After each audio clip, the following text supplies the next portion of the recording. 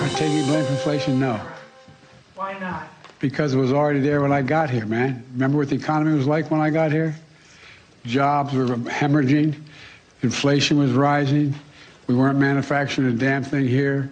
We were in real economic difficulty. That's why I don't. There's a few factual problems with that, but we'll leave it aside. President Biden at a hastily arranged event earlier today to celebrate a strong jobs report. Unemployment numbers, to his credit, are at a 50-year low. And Mr. Biden, as you can kind of tell in that soundbite, it's a little annoyed he isn't getting more credit for what he describes as a great economy.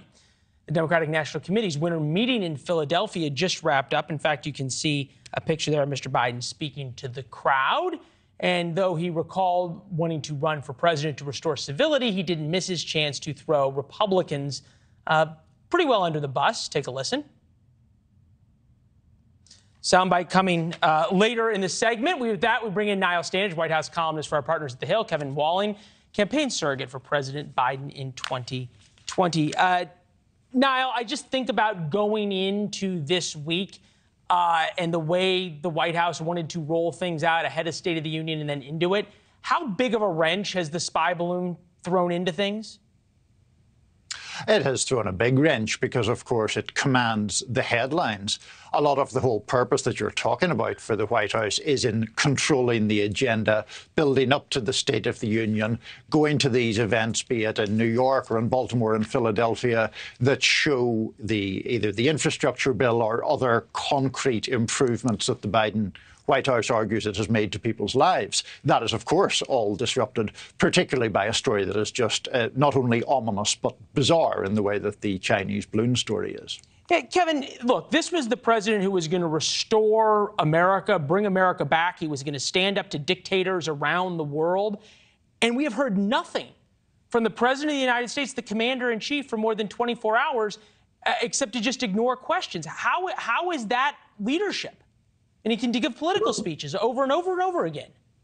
Well, Leland, it's a good question. I think, he has been deferring in the White House through KJP and others have been deferring to military experts on this. This is something that was totally... Kevin, come on. You're the commander-in-chief. You can't defer. Did George Washington defer? Did Roosevelt defer? Did Kennedy during the Cuban Missile Crisis defer? No. No, Leland, I think you set this up perfectly at the outset of the show. There are interesting dynamics at play with China. And I think what you're seeing is now calculations going on at the White House as to just how to respond. The first was Tony Blinken saying that he will not proceed to Beijing. There will be military, military maneuvers as part of this. There's been investigations in the air contradicting this aircraft, this balloon that's up there, over the atmosphere. And I think you're seeing a White House that will begin to formulate a response. This has only been up there that we've known about in the last 24 hours. But this is, to Niall's point, certainly a distraction from what the president wanted to talk about tonight in Pennsylvania and what he's going to talk about certainly on Tuesday at the State of the Union. Yeah, he's going forth with it. Niall, to you, half of Americans say they're very uncomfortable with Biden in 2024, 19%, some reservations.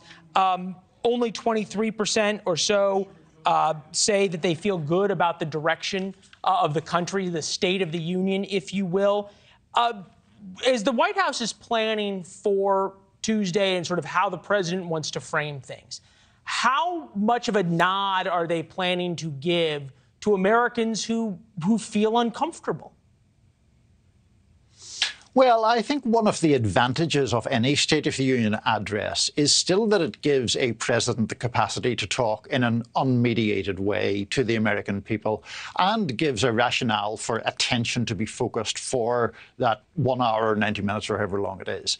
To your point about dissatisfaction, I think the White House's argument is, look at these tangible improvements we are bringing. Yes, there may be debates about various so-called hot-button cultural issues, but look at the fact that we've secured money to make the water healthier, or to limit the cost of insulin for a month. Things like that are not necessarily directly aimed or explicitly aimed at pushing back on that dissatisfaction, but it is, I think, aimed at making the broader argument that government and a democratic White House can still act to make people's lives better, and then you bring that dissatisfaction down a notch or two.